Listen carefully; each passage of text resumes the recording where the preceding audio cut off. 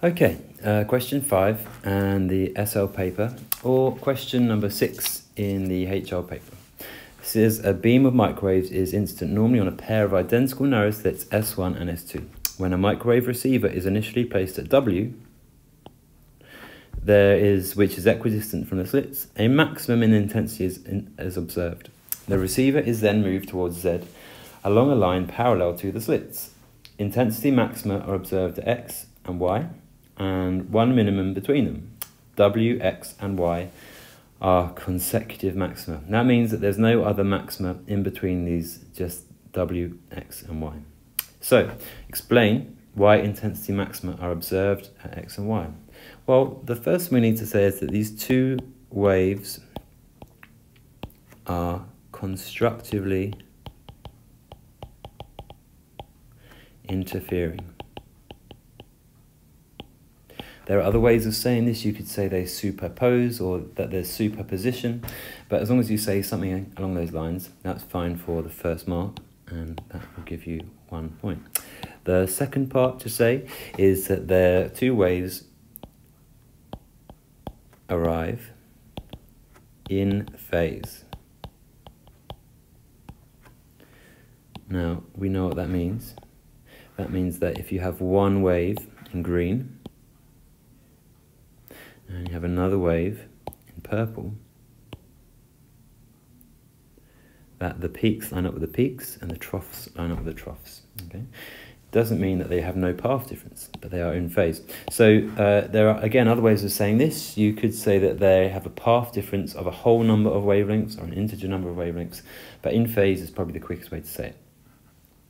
And part B, the distance S1 to Y is 0.243 and S2 to Y is 1.181 meters. So we're looking at these distances here and here.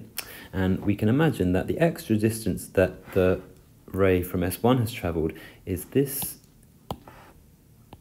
edge right here. So for this to be a maxima at Y, which we're told it is, what do we know about this distance here? Well, we know that it has to be n lambda, where n is an integer. Now we can do a bit better than that, because we know that at W, the path difference between these two will be 0, because they've both travelled, if you like, down an isosceles triangle. At X, we know they're in phase again, because we have a maxima.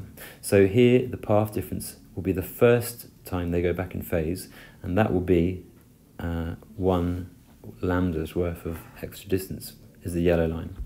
At Y, they're back in phase again, so this will be 2 lambda, will be the path difference between the two rays.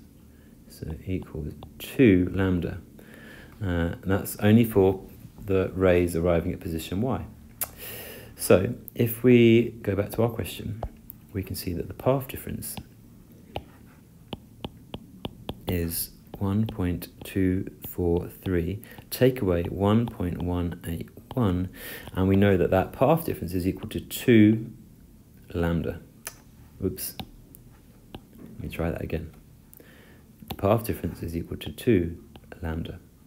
Now this value comes to 0.062 meters, so lambda is going to be 0.62 divided by this 2 here, and that's equal to 0.031 meters.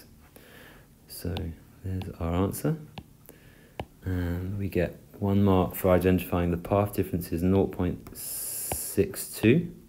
That's a mark, and we get 1 mark for the wavelength being 0.031.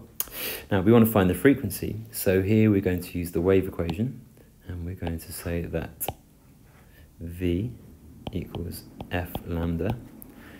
In fact, because these are microwaves, we can call it C, which is the speed of light, and lambda is here, so we can write 3 times 10 to the 8 equals F times by 0.031. I'm running out of space slightly, apologies for that. That gives us a value of F for F equals 9.7 times 10 to the 9 hertz. and that is our third marking point. Okay, outline one reason why the maxima observed at W and X, or Y and Z, sorry, W, X and Y, will have different intensities from one another. Okay, just a 1 mark question, so quite simply we just say that intensity varies with distance, and you can see hopefully that the rays have had to travel further to Y and less distance to W, so we'd expect to see a lower intensity at Y because of that.